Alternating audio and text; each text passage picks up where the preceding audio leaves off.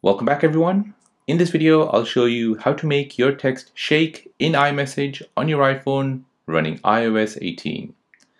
So you can now make your text messages shake in iMessage, and I'll show you how to do this. So first, you're going to go ahead and open up Message. Now here, I'll go ahead and type a message.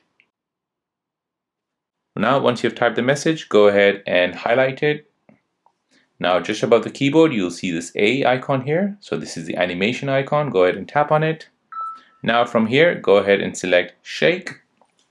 And as you can see, it is shaking. So go ahead and send it off. And once a person receives it, he or she will see the shake animation on that text.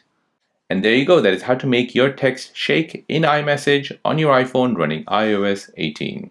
Now, if you're new on the channel and you want to find out more about your iPhone, your Android phone, or any other social media apps, then don't forget to subscribe to this channel. Hit the like button if you find this video useful. Thank you for watching and see you in the next one.